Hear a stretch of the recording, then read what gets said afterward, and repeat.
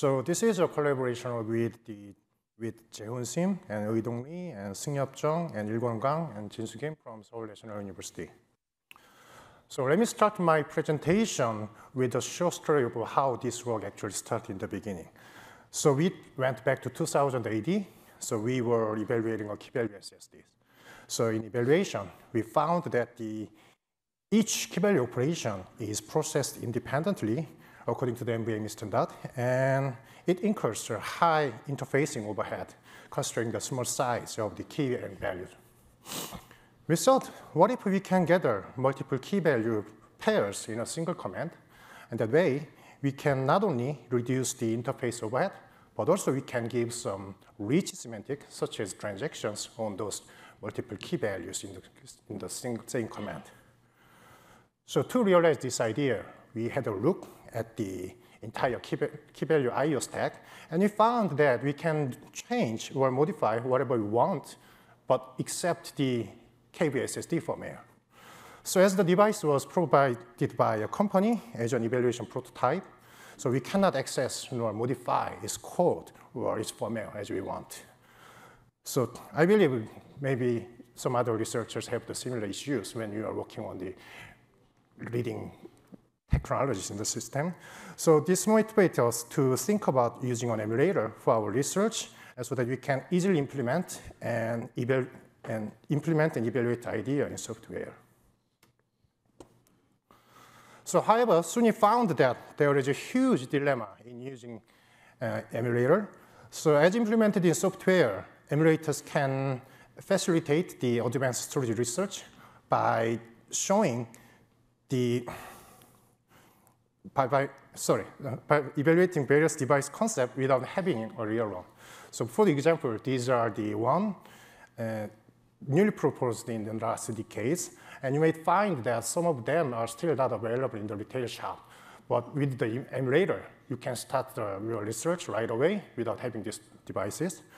But once you might be very frustrated when you are trying to use this emulator in a little bit different configurations than you expect. So let me talk about these situations in the following slides. So many emulators are actually implemented as a device driver in the operating system. So showing a virtual device to the applications by catching I/O requests and processing them. So this approach has an inherent limitation because of its location in the system.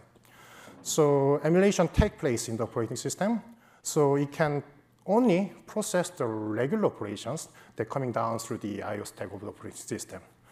So it's obvious that it cannot support some user-driven I/O, for example. So many applications nowadays try to access the storage directly without going through the entire stack. So when the emulator is implemented at the device driver, this I/O model cannot be supported.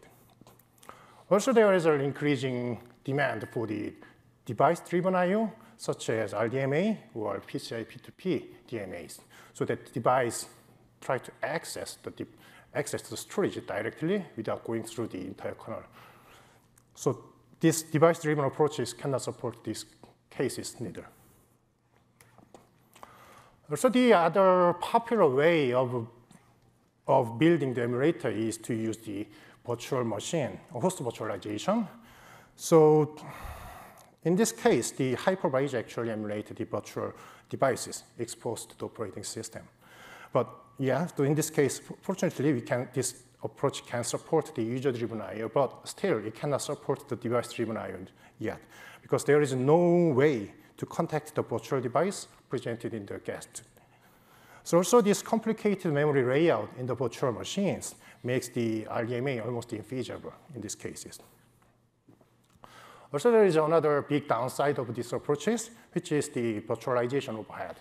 So every request goes through this virtualization layer, so it incurs a high overhead that actually limits or impact on the performance characteristic of the emulation target device. So we present the NVMeVirt. So it's actually a lightweight kernel module that presents a virtual NVMe device. And that NVMe device is seems to be native to the entire systems, so from the operating system's perspective, it's just like this situation, configuration, like in the figure. So this can support the RDMA and PCI, PCP, and kernel bypassing, and it also support the various storage device types, such as the conventional SSD, and NVMe SSD, and GN SSD, and KB SSD for now. So to make this happen, we have to resolve two issues in here.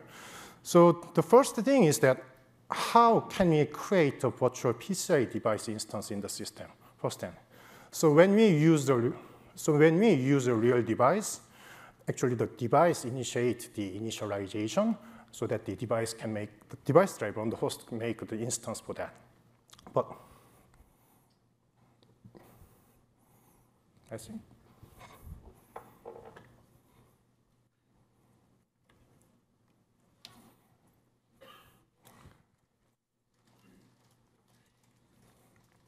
Yeah.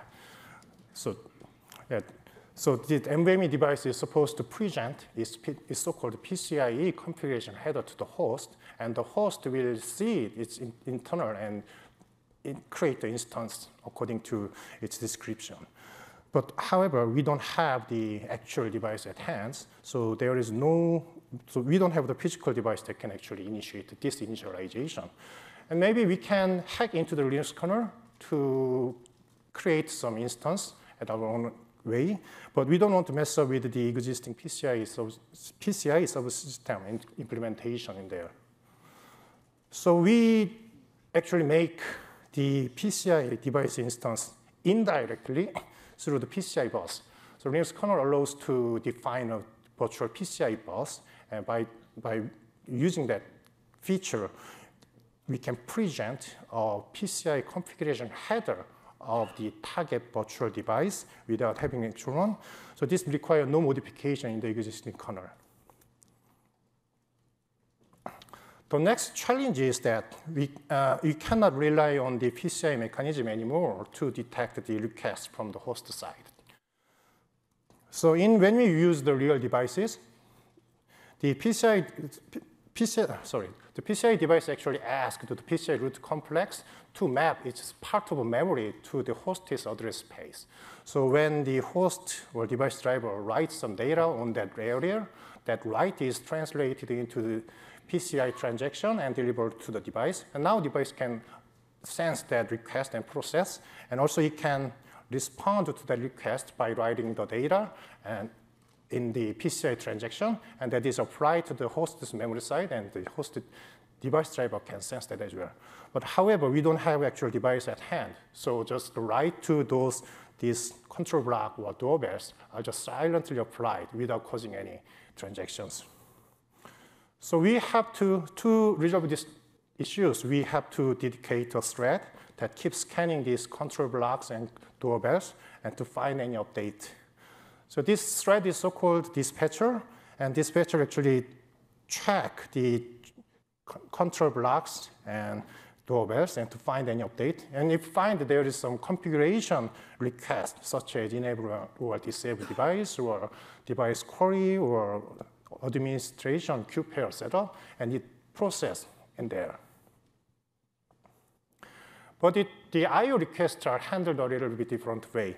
So dispatcher actually know that the user asks some question by detecting the update in the doorbell, and the request, I/O request, is now dispatched, and now this dispatcher actually divide that request into smaller backend operation according to the configured backend type. For example, when the backend is configured for the the flash memory SSD, these requests are translated into the FTL operations, like read, page write, or page read, and so on.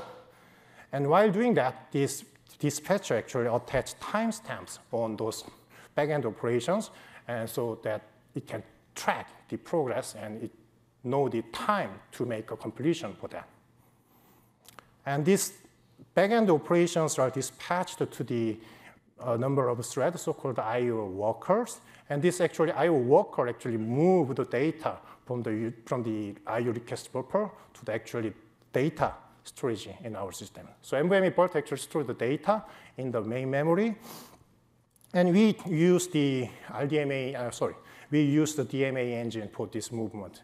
Because when the data, the I/O request data is on the main memory, we can just move the main copy easily. But when the device make this request, the request payload is on the device's memory. And if we move data using just main copy, it will generate a lot of PCI transactions. So the memory movement is not very fast. So to handle that issue, we use the DMA engine to move data. So after moving those data, and this I/O worker check the expected completion time. And if the word clock passed that expected time, it make a completion through the IPI and MSI interrupt vector, so that the requester will notify of the completion.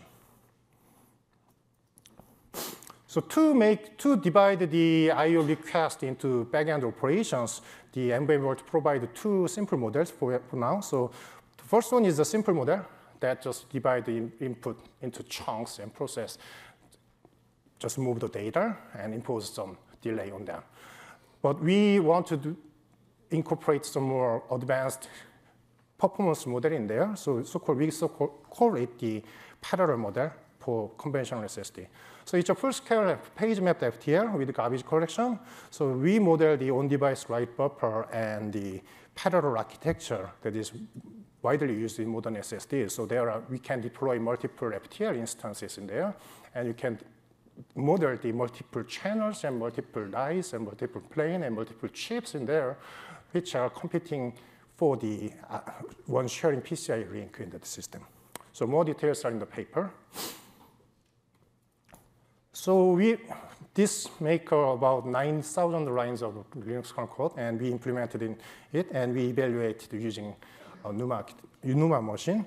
So we run, during the evaluation, we run the application on NUMA Core 1, NUMA Node 0, and we run all the NVMeVirt dispatcher and I workers on the other process, so that they do not interfere with each other. So we used the four real devices for evaluation. As the conventional SSD, we use the Samsung 970 Pro, and as the NVM SSD, we use the Intel Optane SSD. Also, we use the Samsung KB SSD and the GN SSD prototype provided by our research partner.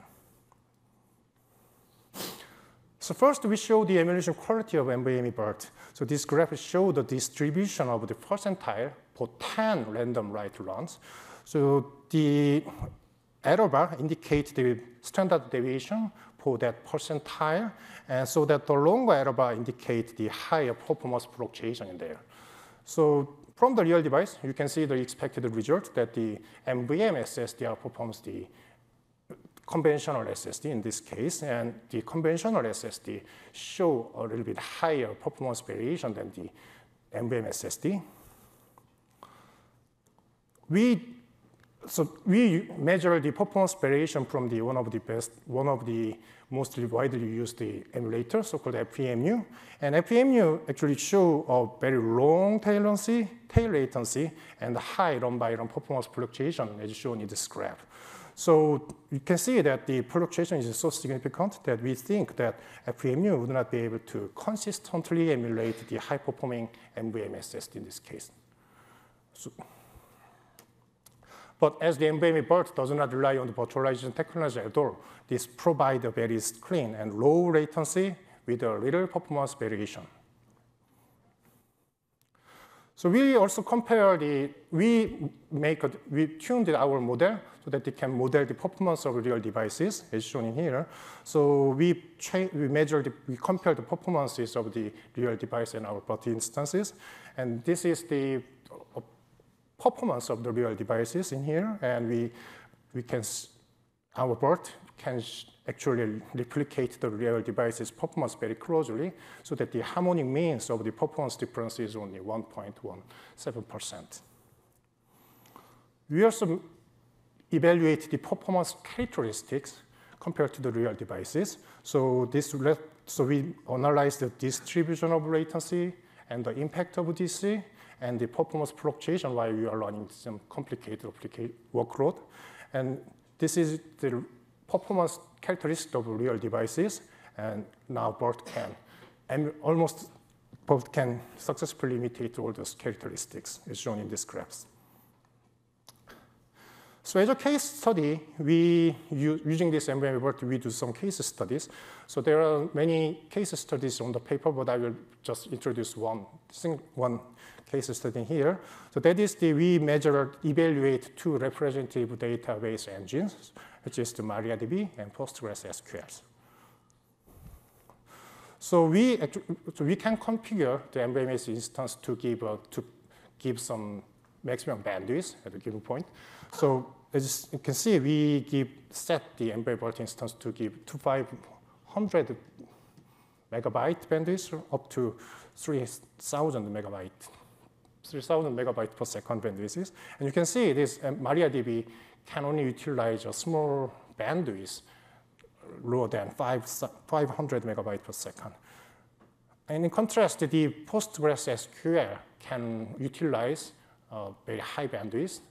So it shows a higher performance at the wide bandwidth, but the MariaDB outperforms the PostgreSQL and the lower bandwidth storage. So I think that's it. So we present the NVMeVirt, which is a virtual NVMe devices, and it actually supports all the modern storage configuration and device types. So including the kernel bypassing and PCI P2P and RDMA and so on. Also, it supports the conventional SSD, NVM SSD, and GN SSD, and KB SSD, and we are implementing other things as well for now. All the codes are available in the GitHub, so if you have any interest, please try this one. So thanks for taking the presentation. I'm ready to take the question.